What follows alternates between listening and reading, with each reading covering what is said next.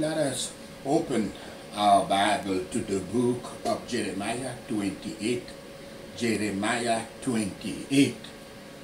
False teacher threats. False teacher threats. Jeremiah 28, verses 1 to 9. A false prophet opposes Jeremiah. Verses 1 to 4. Ananiah claims to hear Yahweh saying the captivity will last only 2 years instead of 70, and he speaks specifically about the same two things in Jeremiah's previous prophecy in chapter 27. The two words are yokes and vessels. Verses 1 and 5. Ananiah's prophecy directly contradicts Jeremiah's, and Ananiah is sharing it publicly with all the religious leaders. Verses 6 to 9. Jeremiah supports Ananiah graciously, politely, saying he wishes Ananiah's words were true. But they aren't. Jeremiah restates the prophecy he received from Yahweh. Ananiah spoke a false prophecy. Here is not a word of good counsel urging the Jews to repent and return to Yahweh. He promises temporal mercies in Yahweh's name, but makes no mention of the spiritual mercies which Yahweh always promised with earthly blessings. For Yahweh's promises are seldom without conditions, especially the commands of obeying him and keeping his commands. I quote, "Know therefore that Yahweh your God is God. He is the faithful God, keeping his covenant of love to 1,000 generations of those who love him and keep his commandments." End of quote. This is quoting Deuteronomy 7 verse 9. Everything is conditional in this heaven when he makes the general blessings. This was not the first time Jeremiah had prayed for the people, though he prophesied against them. He appeals to the event to prove Ananiah's falsehood. The prophet who spoke only of peace and prosperity without adding that they must not be willful stop Yahweh's favors. That they must not by wolf. Let me say it again. The prophet who spoke only of peace and prosperity without adding that they must not by willful sin stop Yahweh's favors will be proved a false prophet. Those who do not declare the alarming as well as encouraging parts of Yahweh's word and call people to repentance and faith and holiness tread on the steps of the false prophets. The gospel of Christ encourages people to do works meet for repentance, but gives no encouragement to continue in sin. Jeremiah 28 verses 10 to 17. The false prophet warned of his approaching death. Verses 10 to 11. Ananiah reacts fiercely, taking the yoke off Jeremiah's neck, because in the previous chapter it is said that God asked Jeremiah to carry a yoke, a wooden yoke on his neck as to make people understand that they're going to be taken captive and serve the Babylonian like oxen with yokes on their necks. So he takes the yoke off Jeremiah's neck and breaks it. He is not backing down from his false prophecy. Notice that Jeremiah does not resist, protest, or make any sin. Jeremiah 12 to verses 12 to 13. Jeremiah receives a rebuke from Yahweh to pass on to Hananiah. He may have broken the yokes of wood, but his angry outburst has severe consequences. Yokes of iron. Hananiah is sentenced to die in the same year. And Jeremiah, when he has received the direction from Yahweh, boldly tells him so, but not before he receives that commission. Jeremiah did not do it by himself. He waited until God gives him the instruction before he can go and say anything.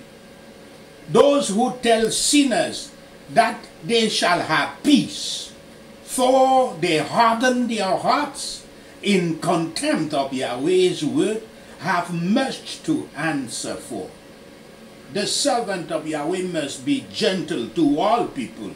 He must give up even his right and leave Yahweh to plead his cause. Every attempt of ungodly people to make vain the purposes of God will add to their misery.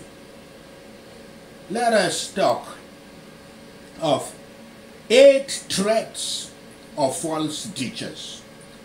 I did borrow this from Senior Pastor Colin Smith's article published on March the 18th, 2013 with the same title, but the same title is Seven Threats of False Teachers.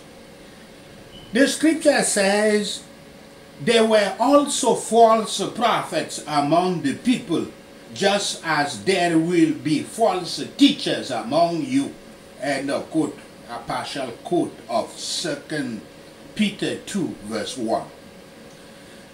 There are no ifs, ands, or buts in Peter's word. It's a clear and definite statement. There were false prophets among the people of Israel of the Old Testament. That's a matter of history. False prophets were a constant problem in the Old Testament. And those who falsely claimed to be prophets of God were to be stoned, as it is said in Deuteronomy 13 verse 5. The people rarely had the will to deal with them, so they multiplied, causing disaster to the spiritual life of God's people. In the same way, Peter says, I quote him, there will be false teachers among you, end of quote. Notice the word among you. Among you. Peter is writing to the church and says, I quote, there will be false prophets among you.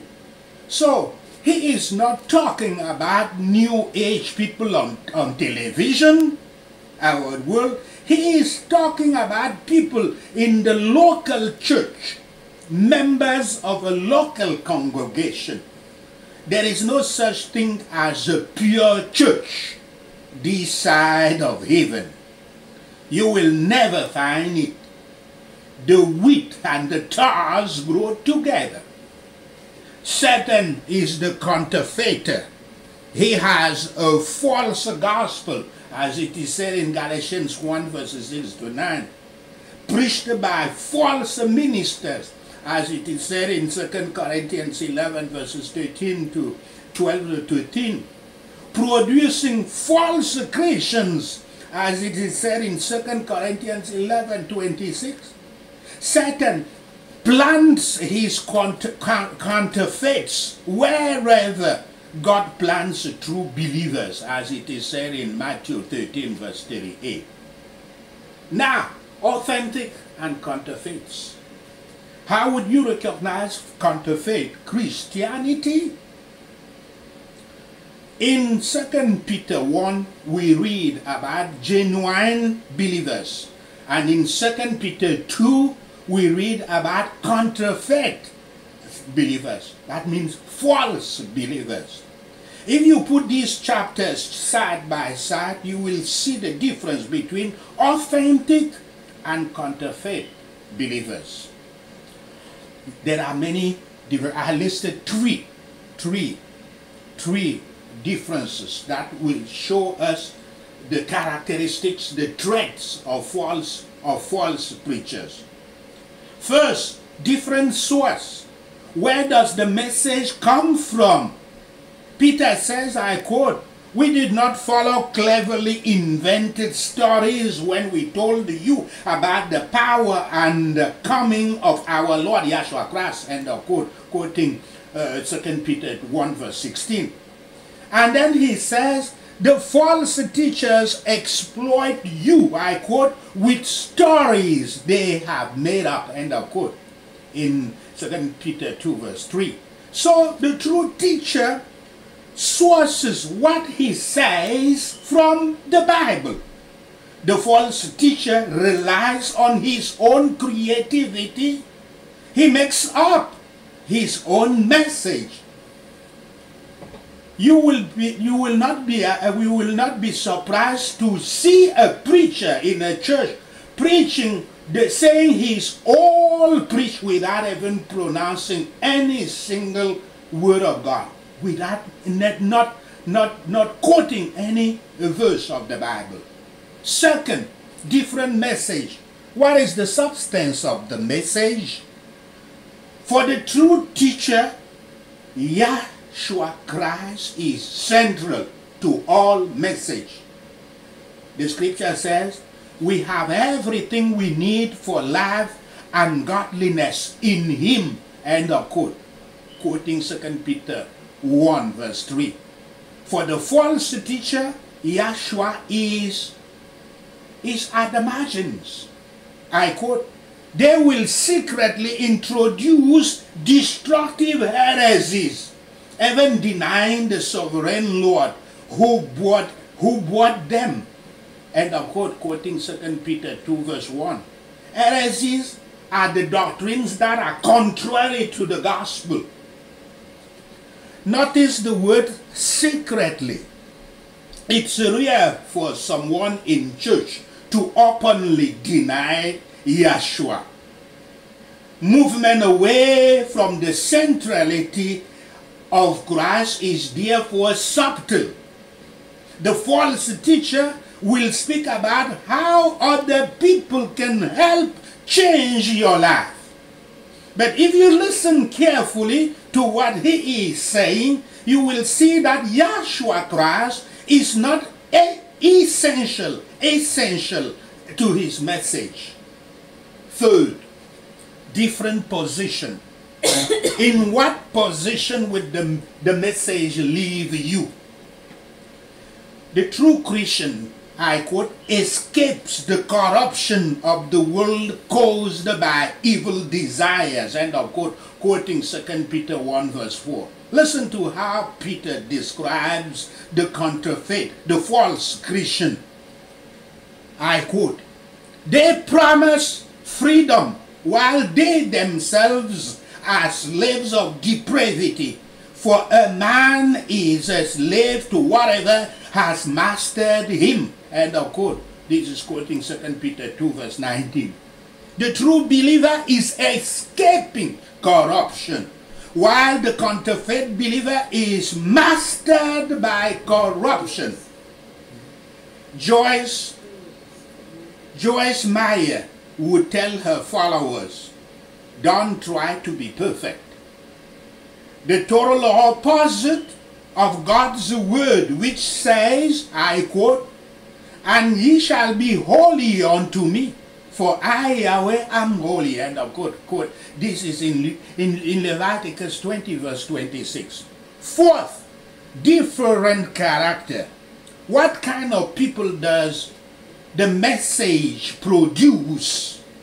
The true believer pursues goodness, knowledge, self-control, perseverance, godliness, brother kindness, and love, as it is said in 2 Peter 1 verse 5.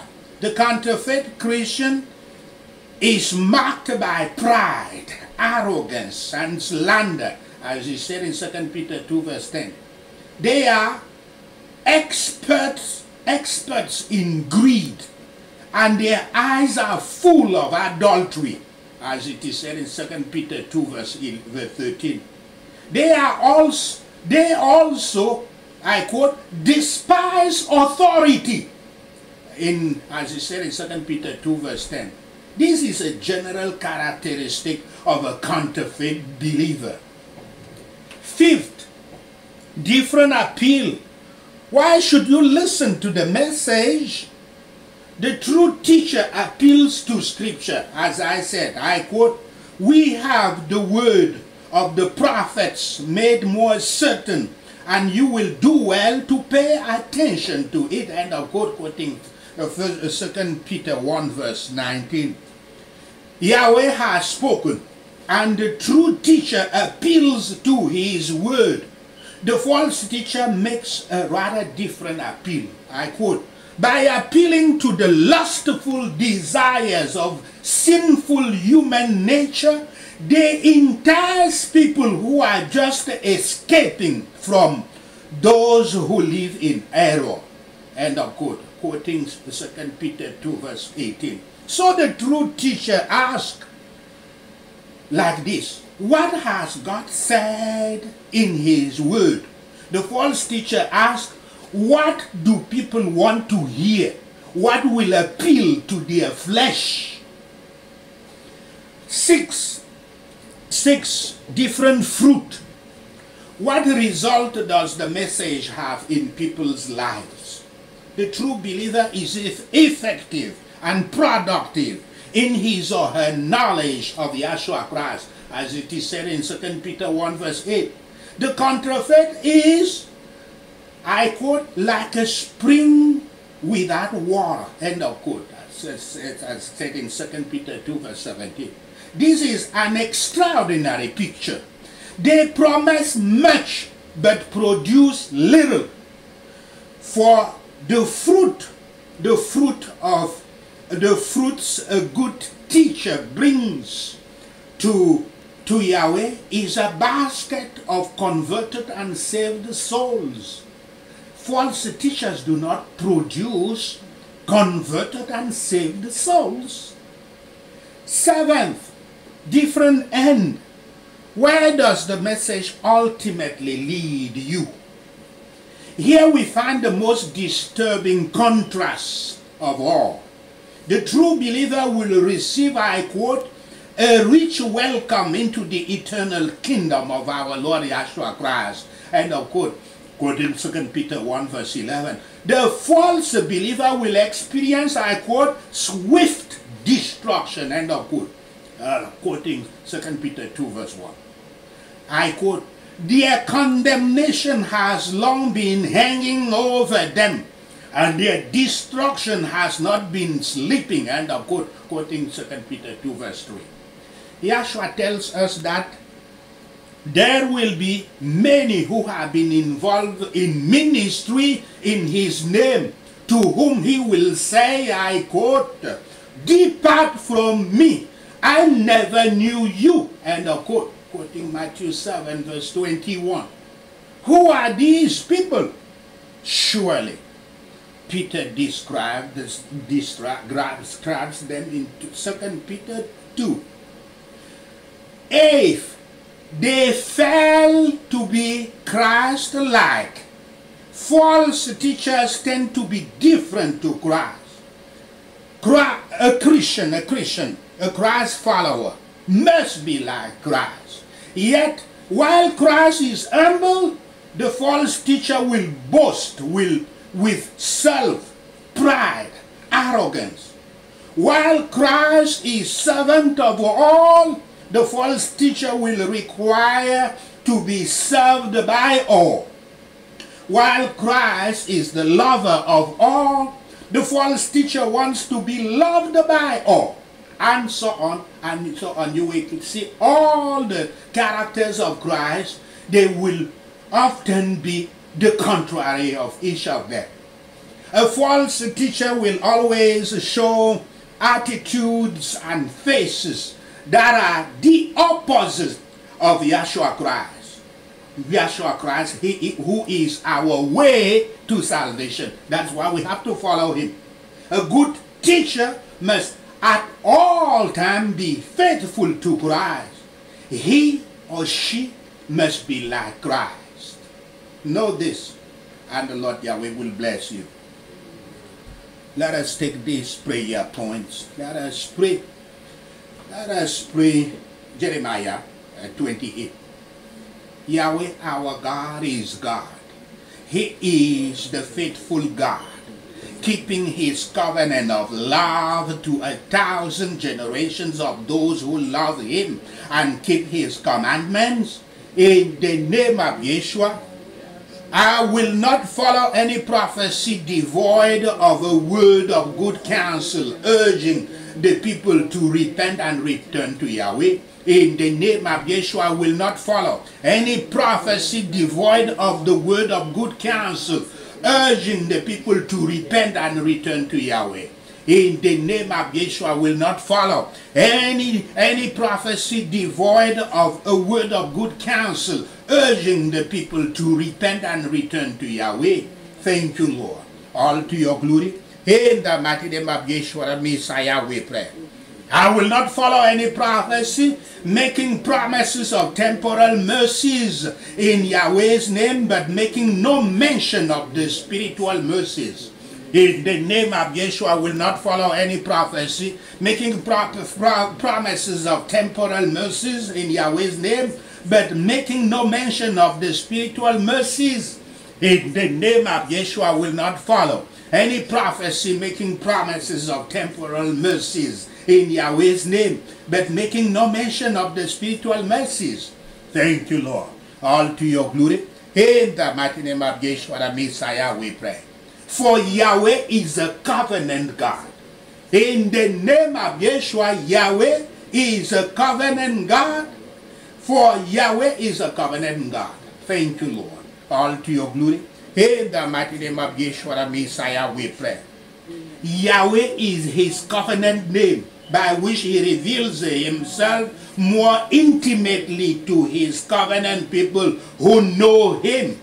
In the name of Yeshua, our Father Yahweh promises spiritual mercies with earthly blessings if only the beneficiary obeys his commands. In the name of Yeshua, I will not follow any prophecy prayer. I will not follow any prophecy that promises Yahweh's breaking the yoke of oppression with no condition or duty. In the name of Yeshua, I will not follow any prophecy that promises Yahweh's breaking the yoke of oppression with no condition or duty. In the name of Yeshua, I will not follow any prophecy that promises Yahweh's breaking the yoke of oppression with no condition of duty.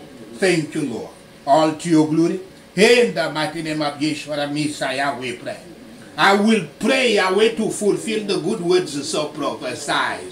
In the name of Yeshua, I will pray Yahweh to fulfill the good words so prophesied. In the name of Yeshua, I will pray Yahweh to fulfill the good words so prophesied. Thank you, Lord. All to your glory.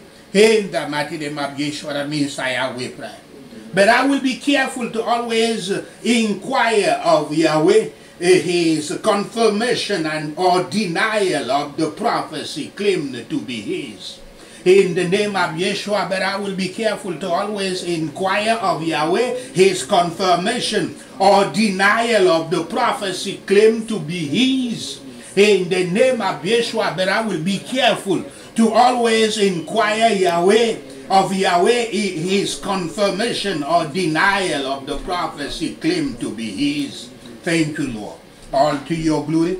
In the mighty name of Yeshua, the Messiah, we pray.